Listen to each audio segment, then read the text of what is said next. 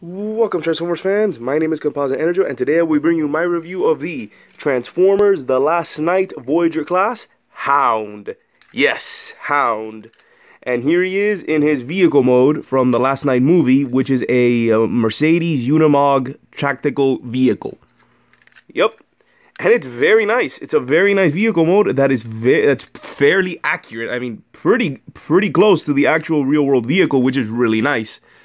And yeah, and it's got a lot of detail. You have the Mercedes logo there, the headlights, these other headlights. Nice detailing. I think this vehicle would have used a little bit more paint apps, like more paint applications.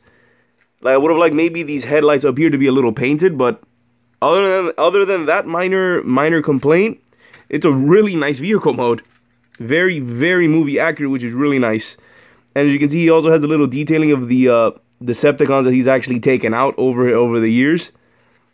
At least I'm assuming that's what that is. And yeah, really nice vehicle mode. And as you can see back here, these are the accessories that he comes with, his weapons. And in the vehicle mode, you can actually store them like this, as a sort of a turret, which can move around.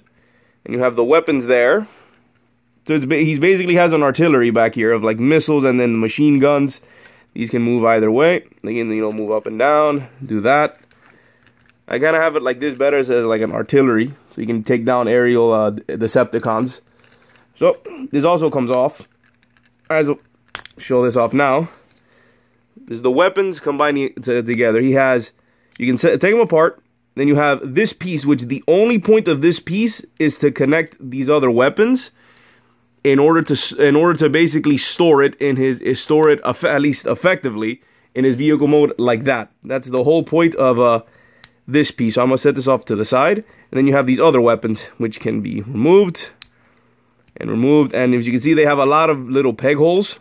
Or I think these are called hard points. I actually finally found out the proper name of these things. So all of these hard points, you can actually just, connect them and mix and mash the weapons. And I always like that they have that little, I always like that as an option. Where you can sort of mix and match the weapons.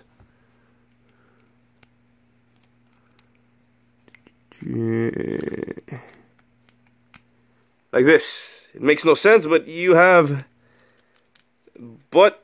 the option is there. I said it makes no sense, but you can do whatever you want. So yeah, these are the accessories. These are the 4 weapons he comes with, plus this piece. So let's put this off to the side. So this is what it looks like without it. And it's still really nice and really well done. So enough gushing over the vehicle mode.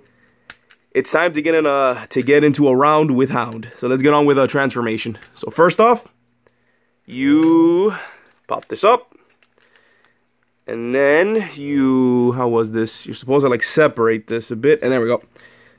Separate this here, and then you have to angle it so that you can pull this out. The tricky part is trying to get this piece out from under here, because this is supposed to go in under there, this piece, which is kind of tricky getting it back in there, but it is possible. What I recommend doing is sort of angling it like this, and then pushing it in like that. That's like the easiest way I've seen in order to take that out.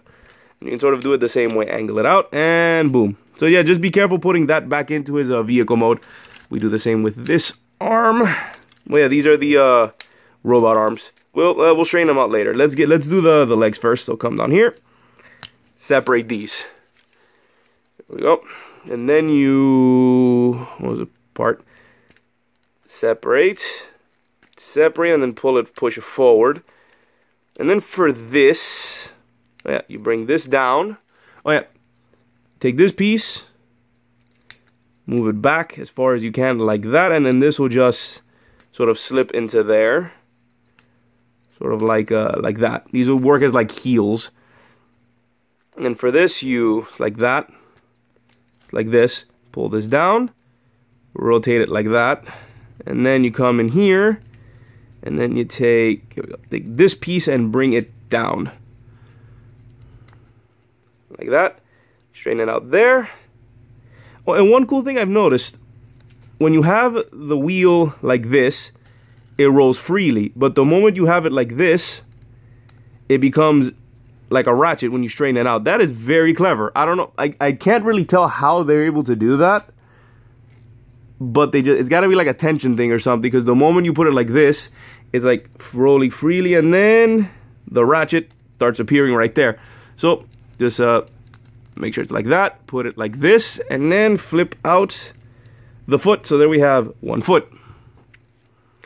Same thing over here, like that. This piece there, put it back there, and then foot. And we have his legs. So then for the body, first off, you pull this back. And this, I'll do the head reveal can happen when you pull this down. So I'll try and not spoil that. So then for this, how was this? How was this? It's supposed to set, you're supposed to be able to set, oh wait, my bad. You have to like, there we go. Like pull this back. You gotta finagle it until you can pull this back. There we go. There we go. There. And you rotate this until it is like that. Then you sort of angle this back here. So you may have to force it a little bit to sort of get past this, but then you like lift it a bit for back here and then have them be out like this. Then for the arms, you pull this up. And here's a weird thing, and I guess one complaint with this figure I don't like is that the only thing that's holding this in place is like this little piece here. So you have to like push it in. And if you do it correctly, it'll stay in place. But sometimes it sometimes comes loose. Well, so far it's doing fine there. So same thing here. I found that this arm, it gives me a little bit more trouble. And then let's see if it holds. See, it won't. It has problems connecting. I actually wish they would have. I wish this would have just instead of that. Oh, it's holding now. I would have preferred that this would just do a straight connection there instead of relying on this. So let's see. Then the arm, and this part you kind of have to do it at the same time. Like put the arm there, fold this in, and then fold it out completely. Same thing here. Fold out the hand. Oh, like that. Fold this in, and then fold it out completely.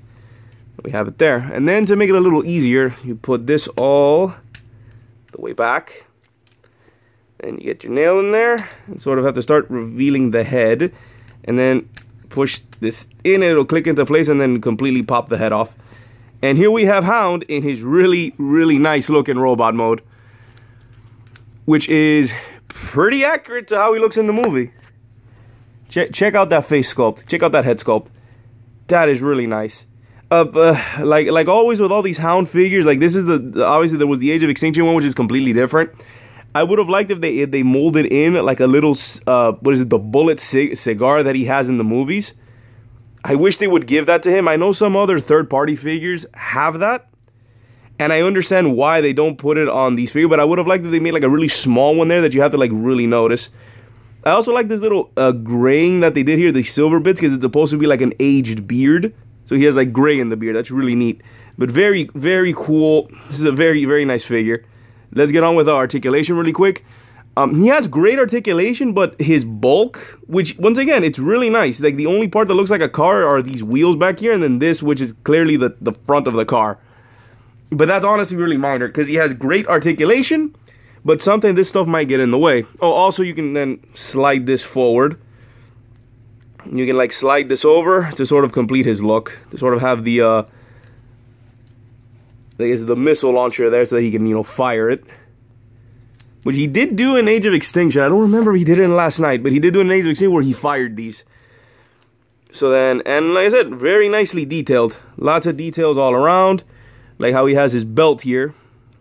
And I like how this one gives him more of a gut than the Age of Extinction one. I'm just going to say it right now. This is a much better figure than the Age of Extinction version of Hound.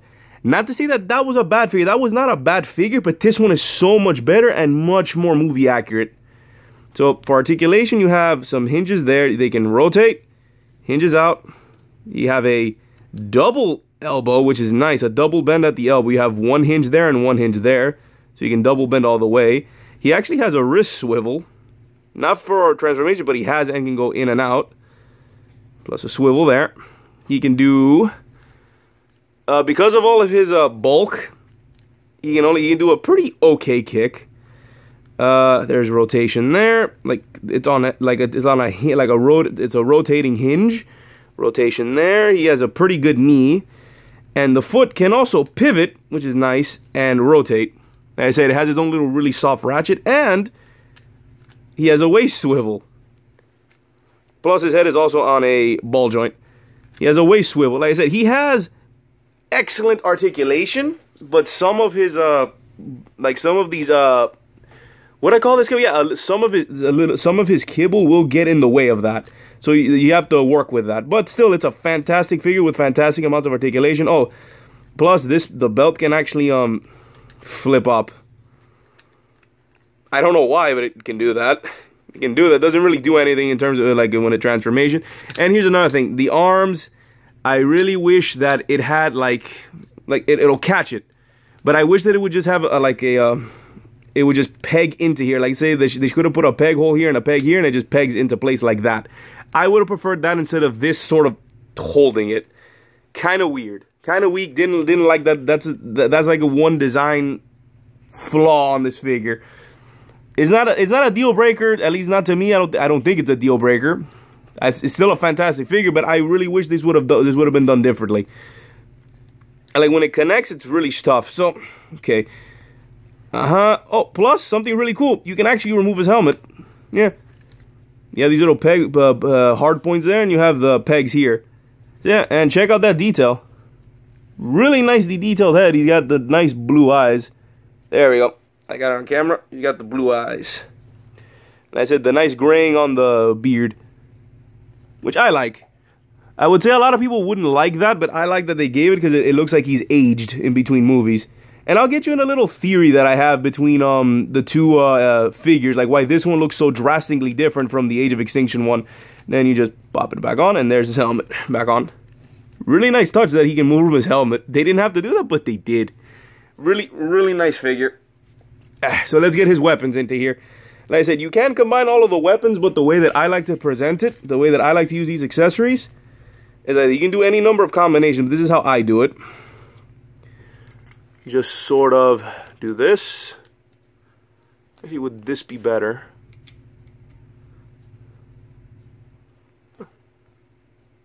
No, I actually prefer this with the machine gun going a little bit further out. Like that. Very simple.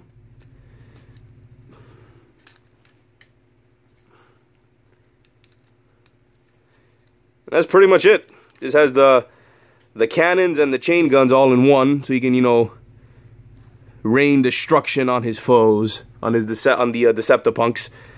And then for this, I just plug it back here, which is fine. You can also like put these back here and sort of give them like some artillery, but that looks kind of weird. Like I don't like how that doesn't look right on Hound.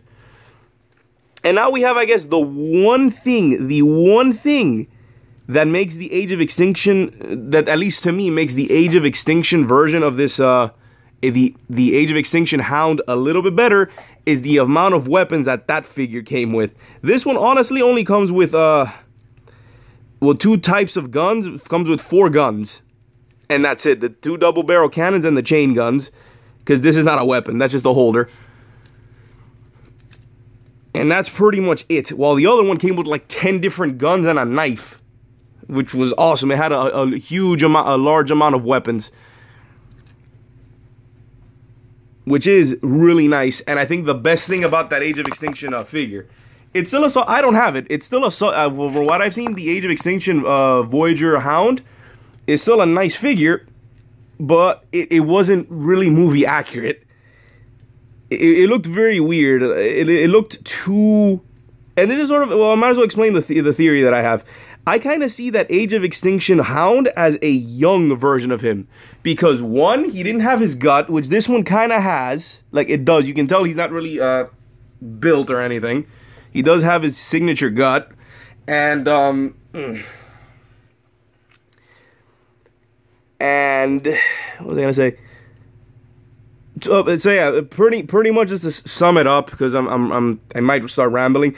I see as the Age of Extinction Hound as a younger hound who was more physically fit and even had a full black beard, like he was a younger hound. And the one we see in the movie is just a much older and, you know, veteran hound, which is neat. That's sort of how I see it. If you see it like that, it gives more. I guess it makes that Age of Extinction Hound make more sense if you see it as a younger hound, and then you have this one as the older hound, because the AOE one doesn't look anything like his movie counterpart. It just vaguely resembles it.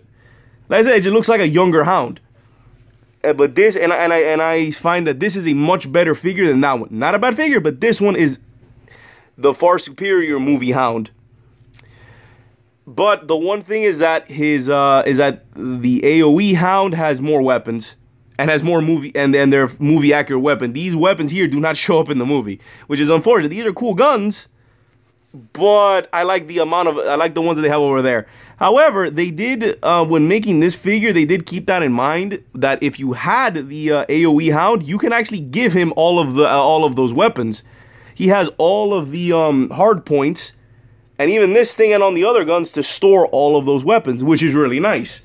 So if you happen to have the Age of Extinction Hound, you can transfer all of those weapons to this version, and it works fantastically. I might even have to find me that Age of Extinction, that Voyager Hound, just to give this guy his weapons. And I think that'll make this figure even cooler.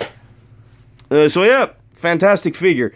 That's pretty much, I already said the facts about that. Oh, one interesting fact. Both in the movie and in a lot of early stock photos, and even some other stock photos, where they're showing off this figure, he's supposed to have the Red Cross symbol here on his helmet and on the side of the doors in his vehicle mode. But as you can plainly see, they removed it. Apparently, they could not do that because the Red Cross symbol is actually trademarked. I didn't know that. I think that kind of stinks. That's pretty lame. Once again, the trademarks and copyright sort of get in the way of accuracy. They just get in the way. Kind of like when the Hasbro and Takara or whatever are forced to change names.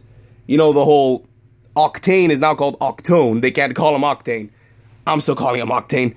But yeah, I didn't know that the Red Cross symbol is actually trademarked. Had no idea, so they couldn't put it on the figure.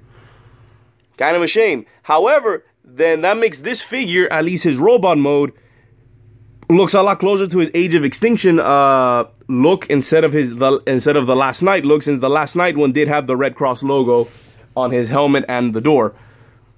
But that aside, overall, this is a fantastic figure. Couple of flaws, still an amazingly solid figure, and I highly recommend that you go get him. He's just fantastic. And like I said, if you have the Age of Extinction Hound, just transfer all of those weapons to this one. This is your quintessential. This is the quintessential movie hound as of right now. Fantastic figure, highly recommend it. So yeah, this has been my review of the Transformers The Last Night Voyager class Hound. And this is Composite EnerJoe signing off. Peace out.